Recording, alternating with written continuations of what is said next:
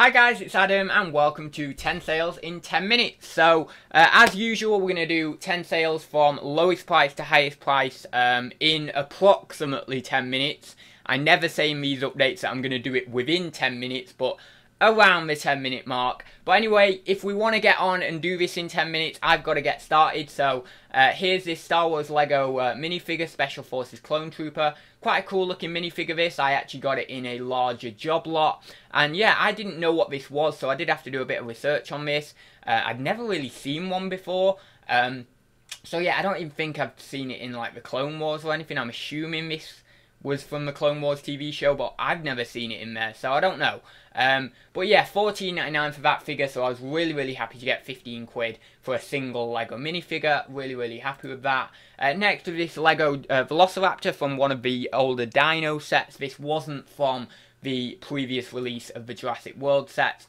I actually thought it was, but doing a little bit of research, I realised that it was actually from the previous Dino set. I don't know when they were released.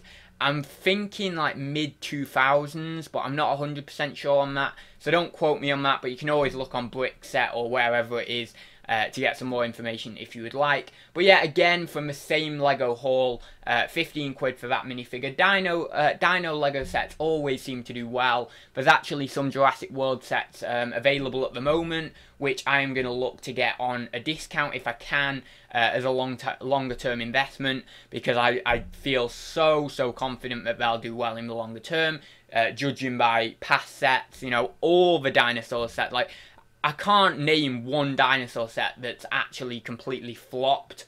So, you know, as an investment. So, yeah, I'm going to definitely try and get my hands on a few of the current Jurassic World sets. However, it depends if I can get them at a discount and all that sort of stuff. But anyway, so that was that one. Quite happy with that sale. Next, some crockery here, Art Deco Parrot Coronetware. I showed some of these last week. I actually accepted an offer from $12.99. It was 10 quid the offer, plus my postage. But now I'm in profit on these, so I was happy just to accept the offer.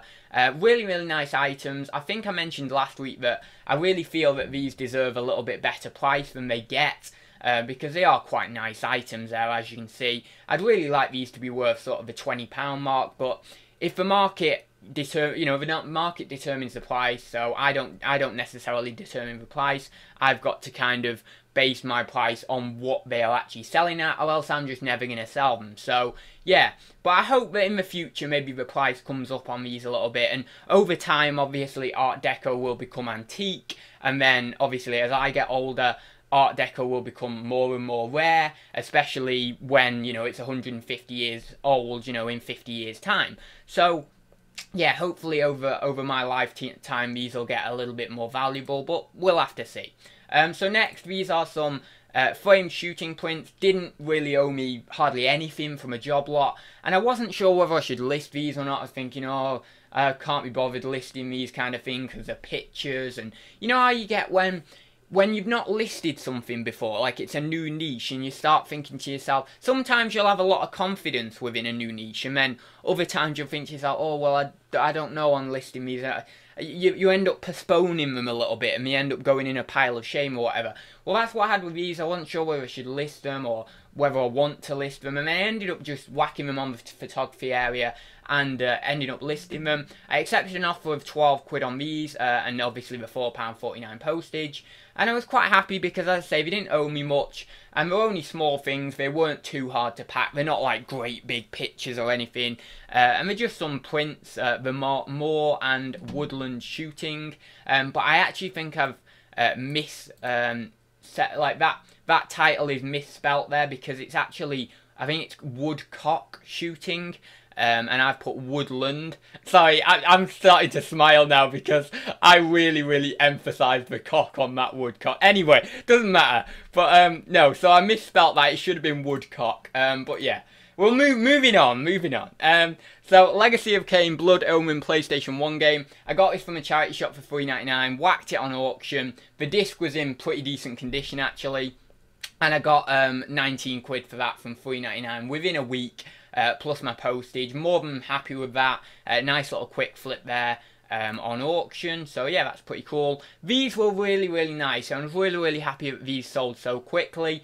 Vintage James Dixon and Sons stainless steel and silver handled 6x sort of dining knives. This is a nice little cased set. I probably should have put dining knives in the title just because obviously I had that ban a few weeks ago, and if I put dining knives in the title, it would at least affirm to any bots or whatever that they are actually dining knives and not anything else. So yeah, I got $24.99 plus postage fees.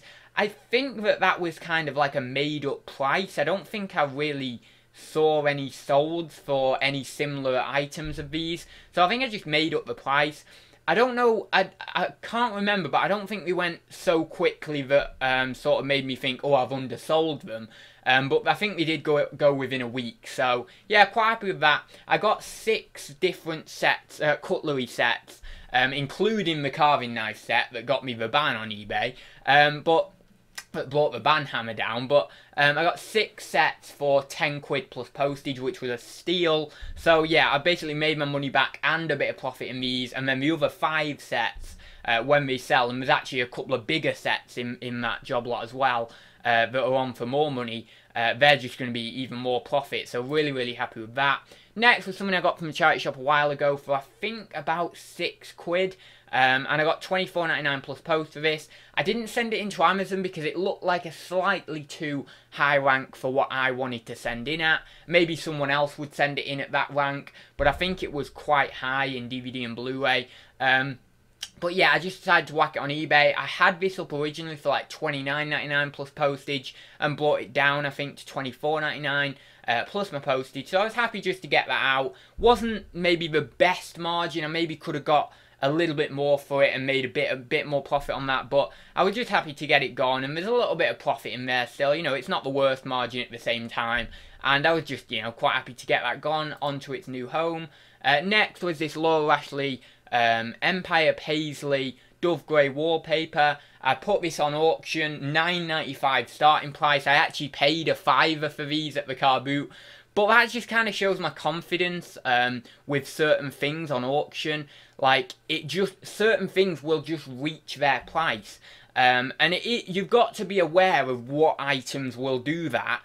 Video games, Lego, and things like that might do. I don't know about Lego anymore, but certainly video games. I mean, I think Lego does still command a decent price on auction. But certainly, like, certain video games and stuff will do that, as shown in this example here with the Legacy of Kain. But yeah, this wallpaper, I just whacked it on auction, and it went up to 26 quid, so from a $5 I was safe. If it had gone for $9.95, I would have basically either broke even or made like a tiny profit. But, you know, that's just, as I say, it's just my level of confidence with these items on auction. And it went up to 26 quid, so I was quite happy with that. I look at auction like I look at stocks and shares, or I look at cryptocurrency. The market has a set price, right? And, you know, all these customers, you know, if there's a demand in the market, then these customers are going to bid each other up to a certain level that they're both comfortable kind of paying and don't want to go beyond. So if you can judge that level and you can see that there's a fair amount of demand then that sort of item is always going to be worth that amount until the customers aren't prepared to pay that anymore and step it down a little bit. Just in the case of a cryptocurrency or a stock, if the supply and demand of a cryptocurrency, let's say, if the demand for that cryptocurrency were to fall, then the price is going to fall because no one's buying it and maybe more people are selling it. It's like, this is why everything in like business is all connected, it's all interconnected, and the one main theme that runs throughout is supply and demand. That is like the basic principle of all these different markets, of any different market. And if you can understand supply and demand, you will do really well. I'm not saying I completely understand it, but if you can understand it and you can capitalize on it, then you're going to do really well.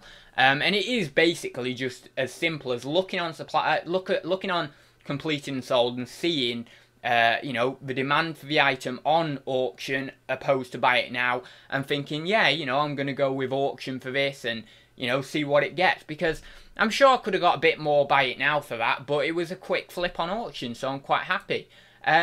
Next is these vintage 8 Wedgwood, the Street Sellers of London series collector's plates, £29.99. I actually got these from a job lot of collector's plates for £10 plus postage.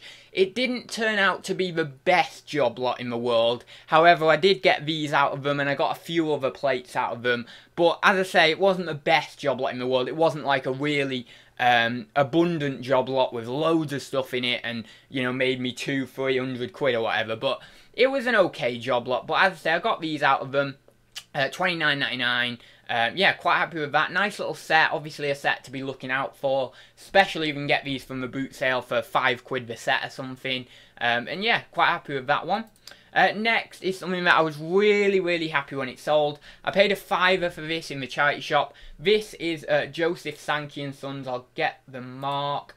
Oh, it's not a very good photo of the mark, but it's basically like a man with a little sort of sheet around him with a little trident or pitchfork or whatever you want. Well, it's actually a pitchfork, isn't it? Because a trident has those little extra things on the tips, doesn't it? Like swirly things on the tips. But anyway, that's the mark, and that is, whenever you see that mark, that's Joseph Sankey and Sons.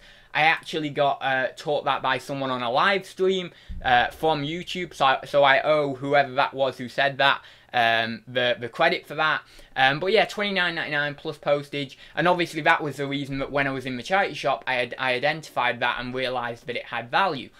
So yeah, £30 plus postage, really happy with that, from a £5, nice little sale there. You'll have to excuse the Royal Mail size guide. At the time I took this photograph, basically I'd lost my tape measure, but I wanted to reference the size because I like referencing the size on these items. So I actually used my fairly old Royal Mail size guide, and it's probably in even worse condition than that, and even another half of the numbers have been rubbed off and worn away by now because I've had it for so long. But yeah, that was that sale, really happy with that. And then finally, something, I do get sales of these trays, but they don't go really fast. And if you want to hold out for a half decent price, then you've kind of got to wait a little bit. Now, I did go in quite low. I'm assuming some of you will be thinking, you know, that is quite a low price. However, this was kind of a tinny one. It wasn't like a really heavy duty one. So I decided to go a little bit low on the price.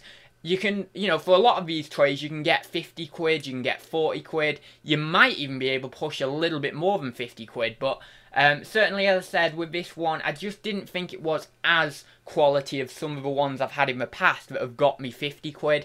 So I ended up going for £30 plus postage. I got this in a brassware haul, or something like that anyway. Like, it was with like a load of round chargers and tin plate kind of, I don't know what you call them, like hanging plates, I suppose, like tin hanging plates.